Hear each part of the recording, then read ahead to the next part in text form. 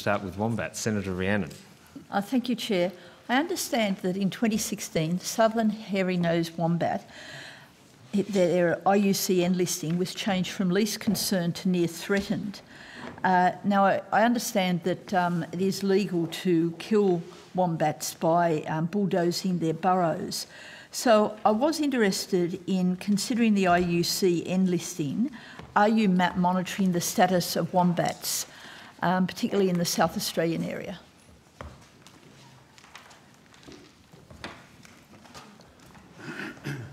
Thank you, Senator. Jeff Richardson, Assistant Secretary, Protected Species and Communities Branch. I might have missed the start of your question, Senator, so perhaps... Well, I just understood that the current listing, IUCN listing for southern hairy-nosed wombats in 2016 was changed from least concern to near threatened. Right. That sort of partly prompted me to ask the question, because it would seem as though the IUCN sees that there could be a potential problem here. In South Australia, I understand that it's legal for their warrens or their burrows to be bulldozed as a method of controlling and killing the animals. So interested in what work you're doing in this area and how you see the current status of the animal. So, Senator, the current status of the animal hasn't been reassessed under federal, under the Environment Protection and Biodiversity Conservation Act. So Since when? Since I'm not aware that it's ever been, but I can correct that on notice if I need to. So the two species, there's a Bass Strait Islands subspecies of the common wombat, which is listed as vulnerable. And then, of course, there's the northern hairy-nosed wombat, which has been listed as critically endangered for some time and where there's quite a focus. So the southern hairy-nosed wombat, I'm not aware of any assessment that's been conducted. I don't believe it's under assessment. So in terms of the monitoring effort that's going into that species, because it's been uplisted under IUCN to near threatened, I'm not aware of any activity from the federal government going on around that. So were you aware that it had that upgrading under the IUCN listing? So I may have been made aware of it, Senator, at the time that it happened, but if so, I can't recall. It doesn't surprise me, I guess. The IUCN changes their listing statuses of literally hundreds of species every few years. So. But wouldn't that be part of your job, that if Australian species, their listing is changed, is being changed, that there's some system within the department that you're alerted to that, so then the work within our own country with regard to these species can be adjusted accordingly? So, Senator, perhaps I should say at the outset that the role of my branch within the department is to call for public nominations for species to be assessed, to prioritise those nominations against a set of criteria, and then to undertake the assessments, provide advice, to assist the Threatened Species Scientific Committee to undertake those assessments and then advise the Minister on changes to the list of threatened species. There are, as you'd be aware, more than 1,800 species that are listed. There's some 100 or so that are currently under assessment, which are under assessment for listing as vulnerable, endangered or critically endangered. Under the Environment Protection and Conservation Act, near threatened is not a category of threat. So we tend to focus our efforts, if you like, on those species which are coming through the system that are potentially threatened, listed as threatened. So what's the difference between potentially threatened and near threatened? When I say potentially threatened, I mean things that have been nominated for listing as endangered, critically endangered. So until the assessment's completed, they're not threatened species. Once the assessment is completed and the TSSC, the Threatened Species Scientific Committee, provides that recommendation to the Minister makes the decision to add those species to the list of threatened species. They're then threatened rather than potentially threatened. So sorry, Senator, just to finish that answer. So my understanding of the IUCN criteria includes a couple of categories under their listing categories that we don't have under the EPBC Act. One of those is near threatened, right, which is species for which there's evidence to show that it is in decline or has declined over a period of time, but it is not yet eligible under the IUCN criteria. It's not seen to be eligible for the lowest listing of threat, which is vulnerable. So how does the IUCN listing intersect with your work? Because I think in that answer you've just acknowledged that near threatened, although it's not a category, it's certainly alerting us to that there is a shift in the status of this animal. So it would seem it would have significance, but could you first off just explain how an IUCN listing intersects with the work that you're undertaking? Thanks, Senator. So Under the Environment Protection and Biodiversity Conservation Act, and increasingly across all the states and territories that also put state lists of threatened species together, we've essentially adopted the threat categories under the IUCN. So I mentioned vulnerable, endangered and critically endangered. Above that there's also extinct in the wild and extinct. All of those categories are categories within the Environment Protection and Biodiversity Conservation Act and increasingly across the states and territories. What we haven't done is replicate the near threatened category, or the legislation doesn't include the near threatened category. It also doesn't include a data deficient category, which again is a category that the IUCN uses in some cases. Right, so it doesn't actually trigger anything within regard to your work? So it can. So the IUCN red list includes species that are listed under IUCN as vulnerable, endangered or critically endangered. That can trigger public nominations or assessments under the EPBC Act for listing those species in those categories. But it's not a routine, it's not an automatic thing. Right. Okay, so coming back to the southern hairy-nosed wombat, is there any work, research work, any monitoring, anything that's been done with regard to this species? So not that I'm aware of, Senator. I'd have to take that on notice. Yeah. Okay, if you can take it on notice. So when I saw this quote from Professor Leslie Hughes from the Department of Biological Sciences at Macquarie University, who was asked to comment on the extinction crisis that's been with this country for a long time, considering of all the nations in the world, I understand, and I read this often, that we have the highest rate of extinction of land-based mammal species, which we're obviously referring to marsupials there. And Professor Hughes said recently, I think the whole system is completely broken, referring to our management of our native mammal species.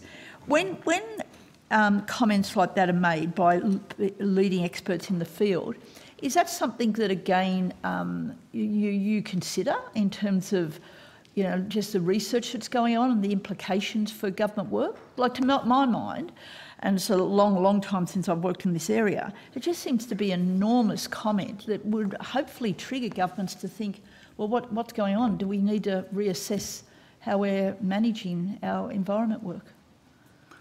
So I think, Senator, that there is, you know, obviously governments work on threatened species and potentially threatened species that haven't yet been listed, and on their recovery through a variety of different programs and parts of the department. So, if you like, I won't answer for other parts of the department, but my responsibility is around ensuring that the list of threatened species is as up-to-date, current, comprehensive as possible.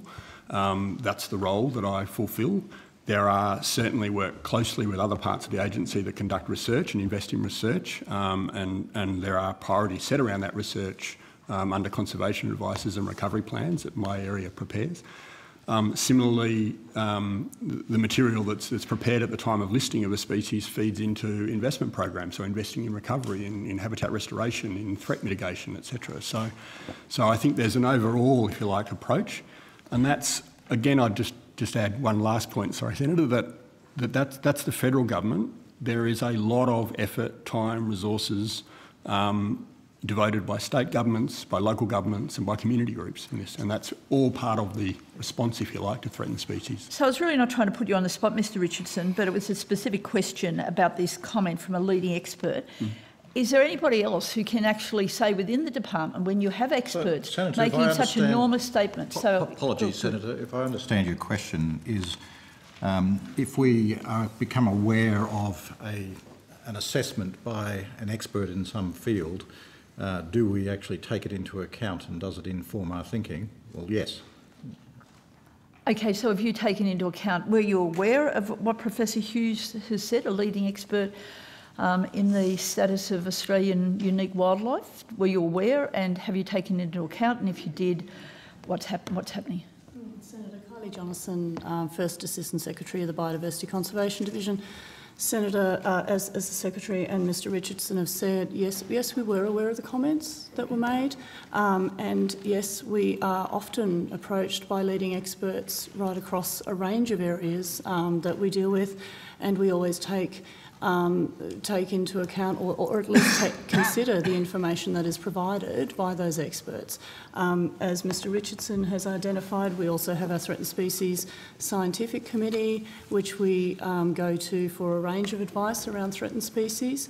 And when they do their consideration for threatened species and listings under the EPBC Act and advice to the Minister, they also consider expert advice from a range of scientists across various fields. Okay, thanks for the response. Could you take it on notice, because you've said you were aware of Professor Hughes's comments, what response that you've made or any work that's those comments have initiated? Could you take that on notice, please? We have not initiated any work directly in response to Mr Hughes's comments. Senator, I think what I said is we are aware of his comments, okay, and we do, of course, consider a range of advice from a range of experts as they raise those with us. Thanks very much. I just want to move on to platypus, just to ask some questions about platypus in Australia and platypus diplomacy. Now, what I understand is that the under the IUCN red listing, platypus is still considered to be of least concern. That's their category. And it's not listed, platypus are not listed on any threatened species scheduled in Australia except in South Australia. That's what I understand. If that's wrong, please let me know, because the questions are relevant to that. So first off, with regard to South Australia, what work is being done to protect platypus and their habitat in South Australia, considering they have a different listing? Senator, that's really a matter for the South Australian government. So your work doesn't intersect with that at all? They're not nationally listed, Senator, right, so it's a South Australian issue. With regard to the Murray-Darling Basin Plan, is there, and the impact that all the changes with Murray-Darling Basin can have on platypus habitat, is that another area that might intersect with your work? I'm just trying to understand where you... Senator, again, it would be a matter for the South Australian government about what actions... So, well, maybe... Or on that one, the Commonwealth Environmental Water Holder may well take into account when contemplating certain environmental watering events impacts that may assist in terms of platypus breeding or the like. The water holder, I think, appears with other aspects of the water portfolio at an integrated hearing on Friday. That's right. So there is this platypus conservation initiative. That's not something that comes under any of you? No? Well, it's a broad-ranging title. I don't think. I know.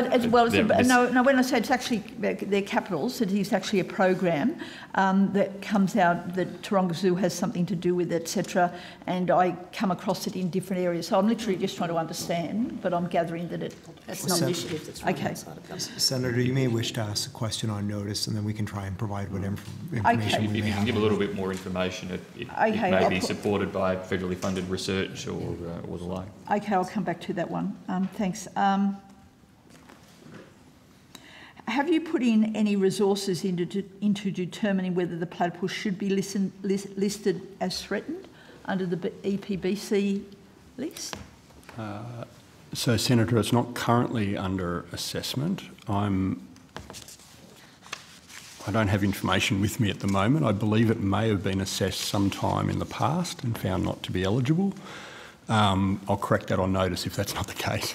Okay, thank you for that.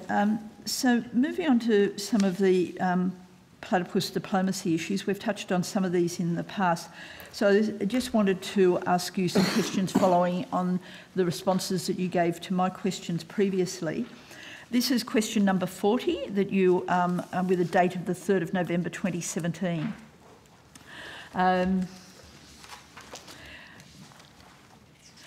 So I was asking about Australian wildlife exported to overseas zoos, and your answer said and specifically about platypus. The department is not actively, and I'm emphasising the word actively, the department is not actively considering the leasing of native species. If you take out the word actively out of that sentence, are you considering the leasing of native species? No, sir. So you're not considering it in any way? Have you previously considered? No. No consideration to any export of platypus? No. Okay, so I just wanted to move on to this project, and this is question Question number 38, also the same date, 3rd of November 2017. So here it's about the program with San Diego Zoo. And there had been the reports that the San Diego Zoo was going to pay $500,000 to import platypuses for display. And your answer, you say San Diego Zoo Global is not paying $500,000 to import platypuses. Is it paying any money to do anything else to do with platypus or other wildlife? Yes, it is, Senator. Well, it is not paying anything at the moment, but the arrangement is that they're having a conversation. So there are two separate issues here. The first is that they are talking to Melbourne Zoo about whether they can get access to a platypus, and Mr Murphy can potentially talk a little bit more about that. The second issue, which is separate to that, is that the San Diego Zoo have also identified that they would like to, because they think the platypus is an important species, that they would like to donate some money to support platypus habitat in Australia in the wild. And that's a conversation that's ongoing, and there's nothing been finalised at this stage. So the first one was importing a platypus possibly from Melbourne Zoo? And yes. And the second one was putting money into conservation? Correct. Okay, if anybody could expand on that, it'd be appreciated. Senator Paul Murphy, Assistant Secretary, Wildlife Trade and Biosecurity. The department has an application, it's not from Melbourne Zoo, from Taronga Zoo to export platypus, and that's the application we've talked about before. Yes. We haven't issued any permits for platypus export. The conditions of transfer need to be formulated to ensure the welfare needs of the animal are met during transfer, and they also include conditions for receipt of the animal at the destination facility and for the care of the animal. Taronga Zoo are drafting those conditions.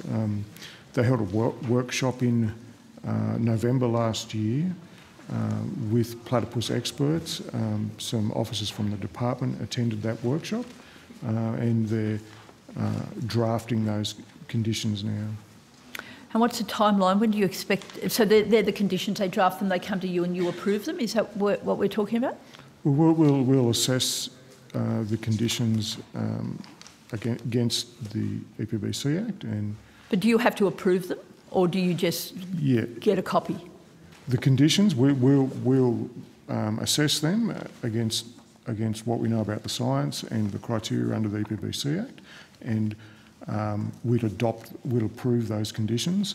We have similar sets of conditions, for example, for koalas and wombats, and they would have the same sort of status as that, and we'd put those conditions on the website. And is there a timeline when you will receive this from Taronga Zoo and when you have to approve it by? Their application, I guess, is outstanding. It'll remain outstanding until they provide that information, and really the timing's in Taronga's hands. So I wanted to come back to the issue of what the benefit to the platypus is, platypi are, whatever. But I think, Ms Jonathan, you mentioned Melbourne Zoo, and the answer I just got was about Taronga Zoo. Yeah, Senator, I stand corrected. So we were Mr. talking Murphy, about Taronga, not about Melbourne? And I'd also like to correct just one of the things that I mentioned about San Diego Zoo and expand on that a little bit further for you. So the $500,000 that has been mentioned is a project that was identified under the Threatened Species Prospectus. The Threatened Species Commissioner will be here later today after lunch, and Ms Box would be happy to provide further information on that for you. But essentially, it was a project listed under the prospectus to help us understand and model key threats to the platypus and 5 threatened fish species in southeastern Australia. Its aim is to help ensure the long-term survival of the platypus, and San Diego Zoo did indeed in early 2017 contribute $500,000 to that project. They're also, and this is where Melbourne Zoo comes in, currently negotiating a partnership with Melbourne Zoo in relation to that project, which is separate to what Mr Murphy was talking about. So that's really a correction to answer number 38. What you've just said, because in that one you say San Diego Zoo Global is not paying $500,000 to import platypuses. No, it's not a correction, it's a clarification. They are not paying $500,000 to import platypuses. The funding is not for this to a threatened species prospectus that was in the prospectus. Okay, thanks. So thank you very much for that clarification. We've got a platypus, or maybe more than one platypus. Firstly, is it just one? One project. Just one we're talking about? Yes. To go to San Diego Zoo? I'm not sure, Senator. I have to take that on notice.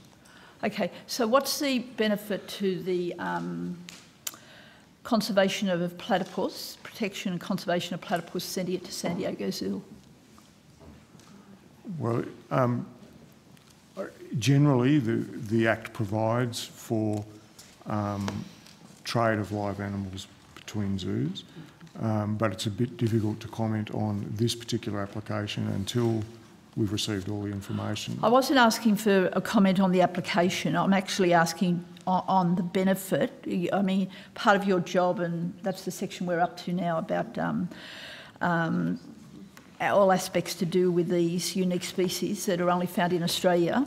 So it really isn't about the application. It's about what is the benefit of exporting these animals overseas to the protection and conservation of these animals. Okay, Senator, if I can... Senator, officials may have some specifics they may need to take some on notice. I mean, obviously there are general activities in terms of breeding programs, research programs and otherwise that many institutions participate in, and San Diego Zoo would be one of the world's leading institutions, I think, in terms of the types of research and breeding programs they generally undertake. I can't speak specifically for what they might do in relation to platypus, but... So you're suggesting that I didn't think they already had a platypus?